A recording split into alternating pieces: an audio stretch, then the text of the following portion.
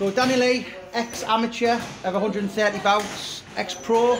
You've run Greenock ABC for a long time. Yeah. Where did it all start? Was it obviously your dad, wasn't it? Yeah, my dad boxed for Scotland, boxed amateur professional.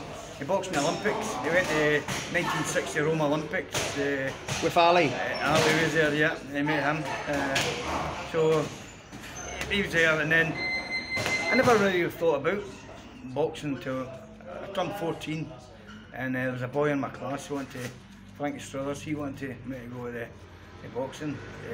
So nothing, it just snowballed for there. I remember my old coach saying to me, "Oh, who showed you them moves? How did you do that?" But things just came off natural, and everyone went for there. And there were 130 amateur fights, maybe just over that. Boxed for Scotland, captain Scotland. Beat Paul Hodkinson.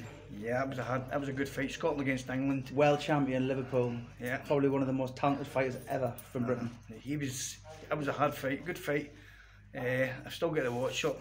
Timex watch they gave us. And up in Dundee. What a fight it was.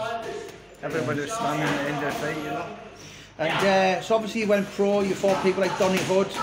So today we're in Greenock Amateur Boxing Club, very famous, probably most notable fighter, John Simpson. Yeah, John's a talent, you know. John's a talent. I remember he came down to me one night, he was still boxing amateur, and he asked me, he was thinking about turning pro, and he asked me would I train him. And so I took him up the ring, gave him a wee shot on the pads, and a few moves on the pads, and I says to him, I said, "John, you'll be at least a British champion." And I remember him looking at me and he said, what do you mean? He couldn't believe it.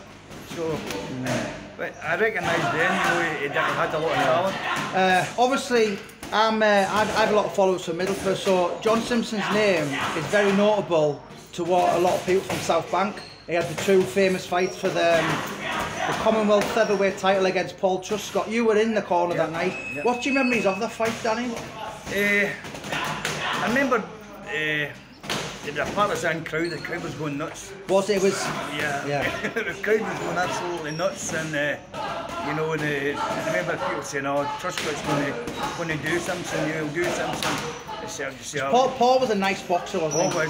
Paul was, but he was a nice guy as well. Yeah. But some of these followers were not so nice. But yeah. Part of the game, yeah. It's just and then obviously the first fight, I think on the scorecards, Truscott was up by 1 round. Yeah. Clash of heads.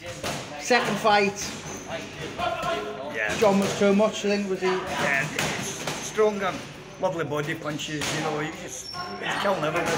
His left took your body.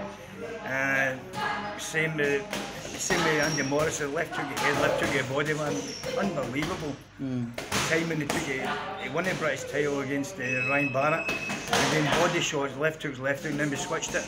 And the 4th or 5th round we're saying, look, we switch it, right hand to the solar plexus, left hook, right hook, uppercut. I don't want to be disrespectful, because obviously John Simpson won the British title outright, but I get the feeling, mate, he underachieved for his ability. Would you say that was right? Absolutely. John should have been at least a European champion. Yeah. But the area we come from, different things, turned his head different ways, you know. I was forever falling out with him, trying to keep him, but there was different. Boxers are hard work, aren't they? No problem in the gym. Yeah. John Simpson was one of the best trainers in the gym, but was he? Yeah, unbelievable. He trained 10, 12 rounds, doing you ask him. As soon as he went out, you know, it's mental. Man, Radio rental. That's it.